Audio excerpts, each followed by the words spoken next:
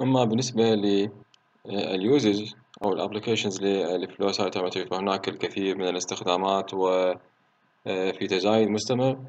فهو ممكن أنه يستخدم في several fields including molecular biology, pathology, immunology, virology, plants biology and marine biology. بعض هذه الابليكيشنز ممكن أن تستخدم بالclinical labs for the detection of malignancy in bodily fluids like leukemia. Cytometers like cell sorters can be used to separate the cells مثل ما قلنا. هذه ال cell sorters ممكن أنه تعزل الخلايا of interest, cells of interest في separate collection tubes. و it can be used for the detection of the content of DNA by using fluorescent markers.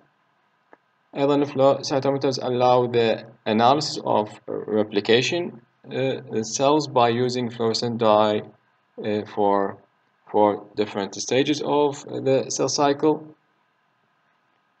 Acoustic flow cytometers are used in the study of multi-drug resistant bacteria in the blood and other samples, while the different stages of cell death, apoptosis, and necrosis can be detected by flow cytometers based on the differences in the morphological and biological changes. فأيضا هذه بعض examples of flow cytometer applications.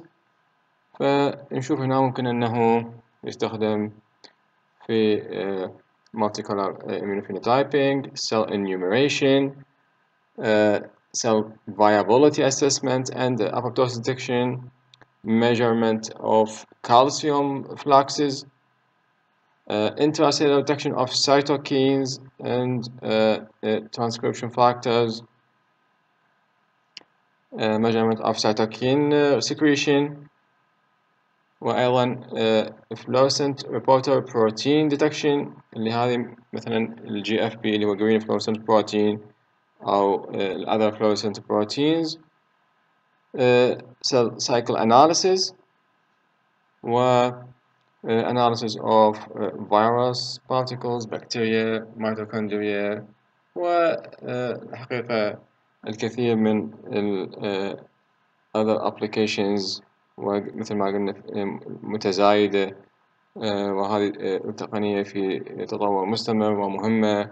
وبهذا نكون قد تكلمنا بشكل مختصر عن موضوع الفلاش سايتومتري، والموضوع فيه تفاصيل جدا جدا كثيرة، ولكن هذا اللي حاولت أن أوضحها بشكل مختصر ومبسط.